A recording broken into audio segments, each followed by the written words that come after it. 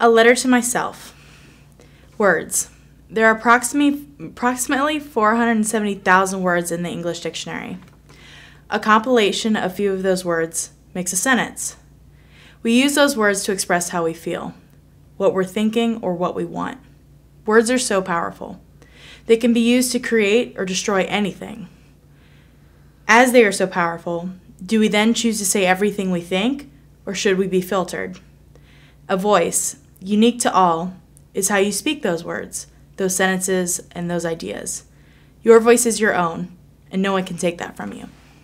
As a woman, my voice has evolved, influenced by generations of women speaking up for themselves, others, and for what is right.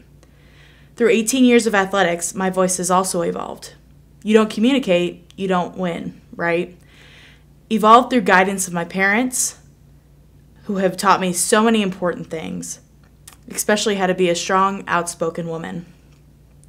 Through years of academia, teaching me new words, more eloquent words, and how to use those words in many different ways. I'm so fortunate to have experienced all of those voices that have shaped my own. So why would I ever choose not to use it? Social media can be so influential, but so demonstrative, creating separation in our nation, stemming from hate of others.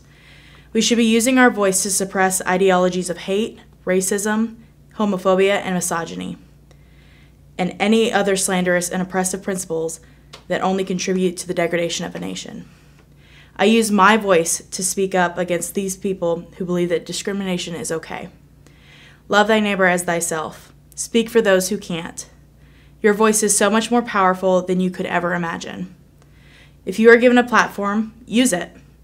As athletes, we're put under a spotlight that is also a microscope. We are told that what you say, especially online, can be scrutinized and affect your team and your university. But speaking on what you believe in should never be suppressed. Freedom of speech, am I right? We can use our own voices without abusing our voices. I will always stand up against hate and discrimination. I will always use my voice to speak up, to share ideas, inspire, and support.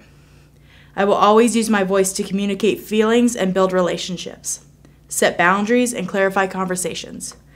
And I always use my voice to express myself. My voice is mine, unique to me, and full of ability.